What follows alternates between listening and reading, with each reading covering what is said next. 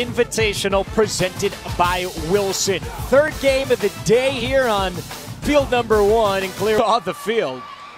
They had less than an hour to recoup as Brooke Wilmus sends one through the left side. Tigers have the leadoff hitter up. Runner goes. And the throw not even handled that time. 21 homers, 106 runs driven in with the Bulldogs. Hot shot over to short. Rowling can't handle it. 26, obviously. I wonder if Schumacher's having some problems with the grip there. That's the second one. Now here for Schumacher. And she walks in a run. So 9 straight. And she practices that in between pitches. Off the fist, tough play, it's short, Naomi makes it. These batters to square up. Right over to third, the play made and the throw to second in time. Pennington to Petty, double. Naomi up at the plate.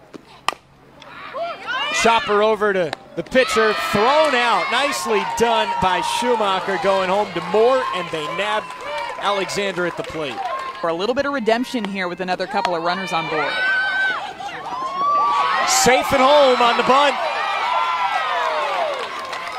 Alexander got her hand in there. Naomi laid it. Right back to Schumacher. She knocks it down, comes home for one.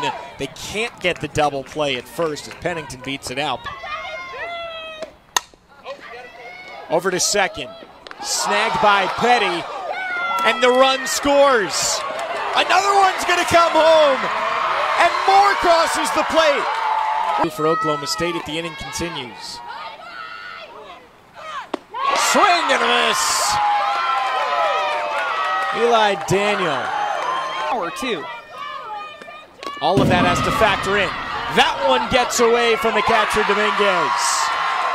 Missouri takes the lead. 3 on it. God, let me redeem myself. Just pass the bat along. Let me have an opportunity to get a big hit for my team. Febri out into right field. Mintz got it. Missouri completes the comeback. And Alex Perlman saying so long for now. We're back for a full day of action tomorrow as well.